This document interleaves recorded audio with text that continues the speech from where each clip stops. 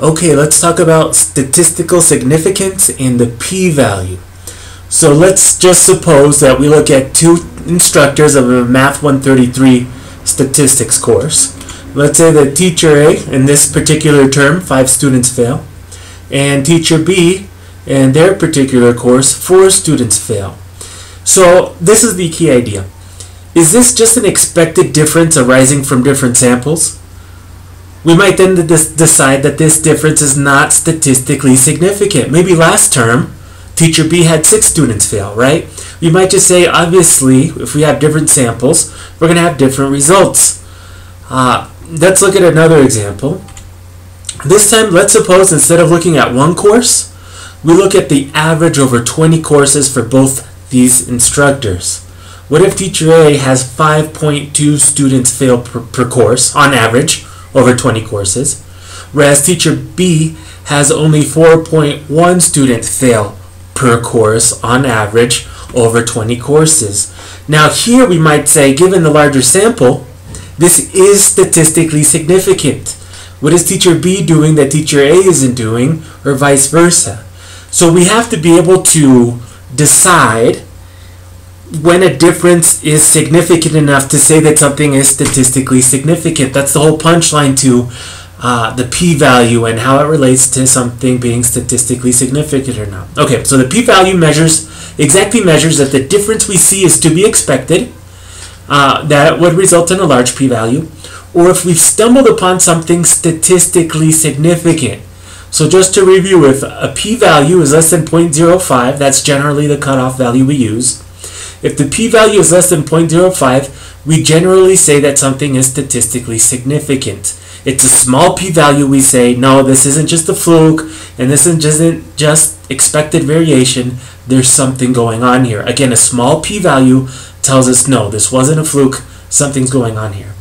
If a p-value is greater than 0.05, it usually means that we did notice a difference or an effect, but it's not enough to claim that the difference is statistically significant. We would say, well, yeah, these two different samples had two different results, but given the sample size or different factors, we would say it's not statistically significant, the variation. And there's a lot of things that go into this formula, which I think you've looked at in the reading. But in practice, let me show you here. In practice, they don't usually spell out, here's the null hypothesis, here's the level of significance, here's the alternative hypothesis. No, again, a p-value is just a quick snapshot that tells you, if it's small, it tells you that the effect or the relationship shown is statistically significant. So a little p means, look at this is statistically significant.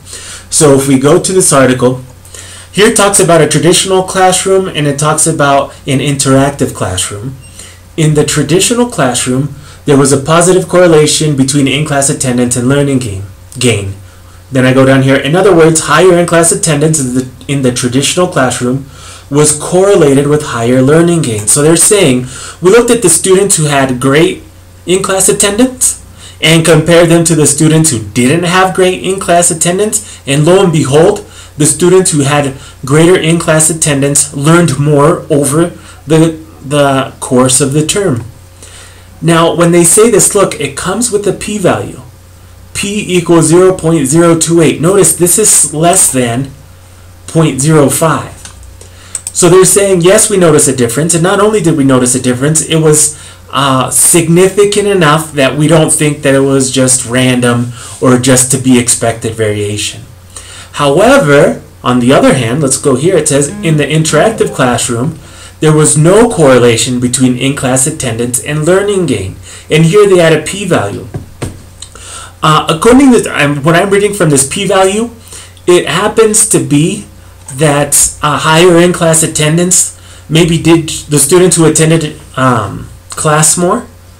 Their learning gains were probably somewhat different than students who didn't have great in-class attendance, but that difference wasn't solid enough or wasn't big enough or it wasn't significant enough for us to say this is definitely a relationship. In the interactive classroom, you definitely need to have great in-class attendance or you're not going to have the same amount of learning gains.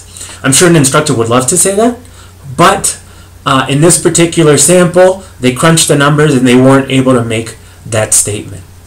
So that's basically what the p-value measures. We see a difference between two samples. Now, is this difference enough that we should pay attention to it and say that there's a cause and effect going on here, or there's a definite relationship going on here, right? There's always going to be a difference between two samples.